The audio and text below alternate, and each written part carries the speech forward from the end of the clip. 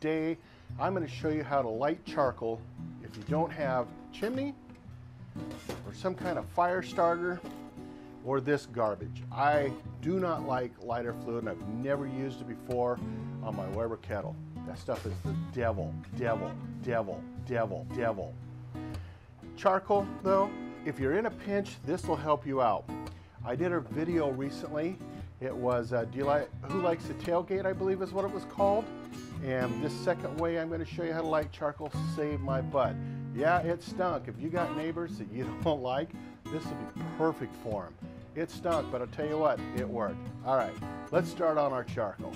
Doing it this way makes me feel like a modern day MacGyver. So I'm just going to take a paper towel and take out 3, I don't know, pieces of paper, I guess. Kind of just bunch it up a little bit. I'm going to kind of make a ring out of it. There we go. That is perfect. We're going to take this, it's about 3/4 of a shot glass of just used oil, pour it on there, put 1 or 2 of these little charcoals down on the grill and light it. Let's do it. We start by just, remember our piece of paper here we had just a moment ago? Very similar to that. I'm going to take some of this oil. I'm not going to use all of it because I really don't need all of it. Like a little piece of charcoal down like that. Light it.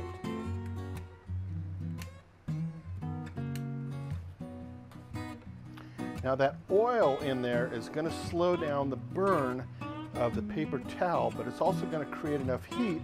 It's going to start turning that piece of charcoal into white. You'll see it here on the edges.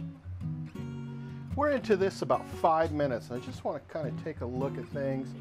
Yeah, it's starting to smoke on its own, which is great. That's exactly what we want. Let's just let it continue to burn away. Another 5 minutes is down.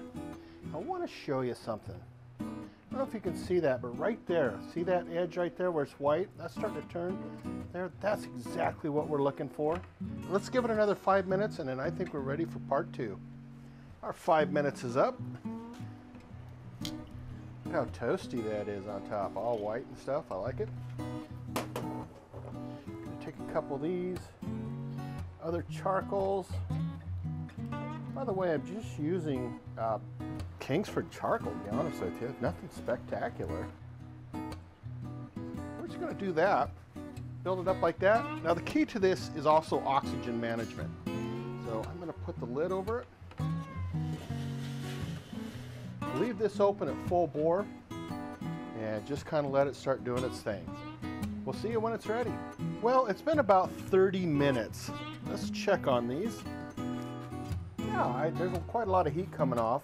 Let's take a look at right there with the white is what we want. And if you notice along the ridges of the charcoal, they're white as well. That means it's really starting to heat up. We could pile more charcoal on and then we could have our barbecue. So there you go. That's how you light charcoal without charcoal lighter. I'm not a fan of lighter fluid. I think it leaves a nasty taste on whatever you're cooking. If you like lighter fluid, that's fine, no biggie to me, but that's how you do it.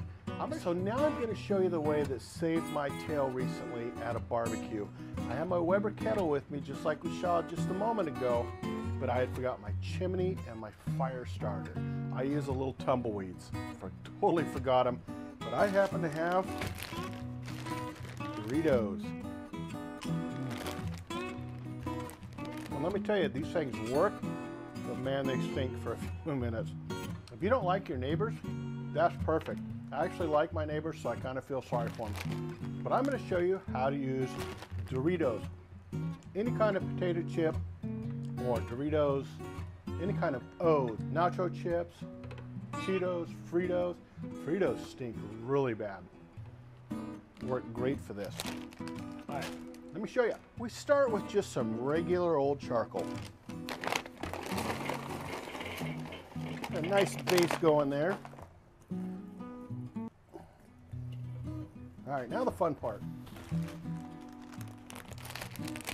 Let's take some Doritos.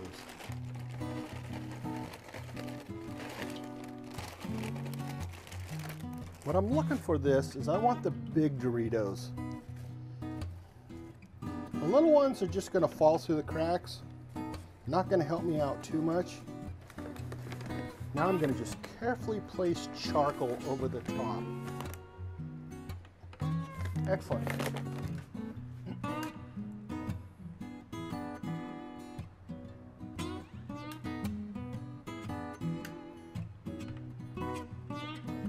I can already start smelling the Doritos. It does have kind of a funky smell to it, but it does go away. Oh, good Lord, you can really start to smell it now. Whew. God. Oh my goodness. Now I'm standing looking through the camera right now at this, and you can see all the smoke coming off, obviously. Good Lord, does it stink. But it won't last very long. As soon as that charcoal gets hot enough and most of our fuel has burned away, that smell is going to go away. And you don't get this smell either on your food.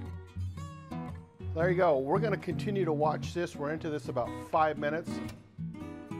For me last time, it took about 30 minutes. So the timer is on. See you in a few. It's been about 25 minutes, so let's take the top off. Yes, I did put the top on because I wanted to kind of regulate the airflow a little bit more, but if you look at that, that's amazing. Oh God, that's hot too. As you can see, we definitely have some action going on in there. That's what saved my tail at a tailgate. So there you go.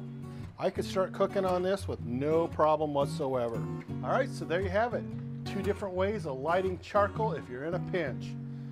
I'm thinking number 1 is the easiest way to go, but that's just me. All right, thanks everybody for watching the Dude's Kitchen and Grill. Remember, the dude abides this time with having some fun with some charcoal.